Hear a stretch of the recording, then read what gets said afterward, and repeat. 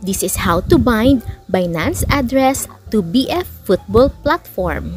Go to your My on your football platform. Click Card Management. Click Add Bank Card. As is lang sa card type na USDT. And then sa chain name, choose TRC20. Ang receiving address and receipt code doon natin sa Binance kukunin.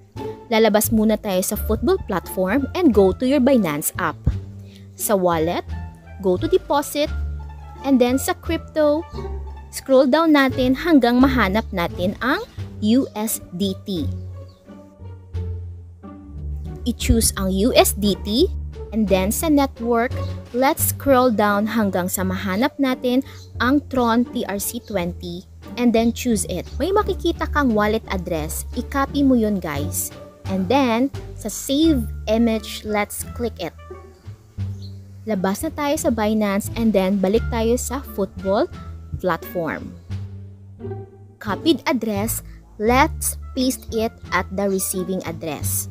And then yung saved image, upload natin sa receipt code.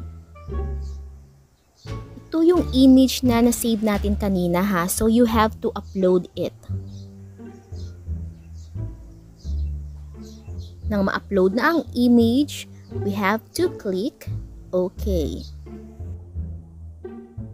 Ayan guys, successfully na na-add na yung Binance address natin sa football platform. So to double check, ayan, yung ending na Vinoy ay same sa football platform. So, it is correct.